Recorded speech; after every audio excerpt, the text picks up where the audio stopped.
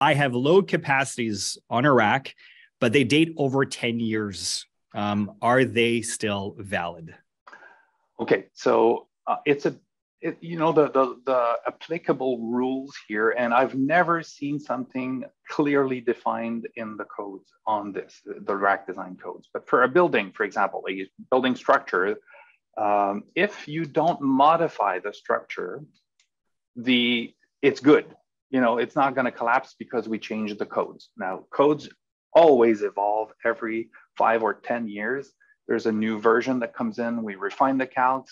It gets a little bit more complex sometimes. Sometimes it's simplified, but you should be good if you don't modify the racks. Now, racks being very, very much living entities, they change all the time.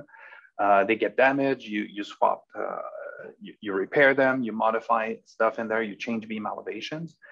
You should look into having the new codes applied whenever you touch a rack. That would be what we do for buildings, and I think the logic also applies to a rack.